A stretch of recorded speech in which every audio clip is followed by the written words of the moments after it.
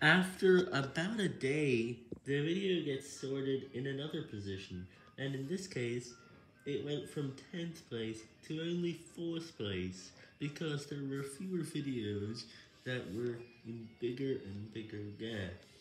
So this can cause videos to not even switch out, but because this one is growing really fast, it took only 3 days in this case, it went through all that in just a day. So that means they get sorted again every day. You can see that it happens every day, and it's okay.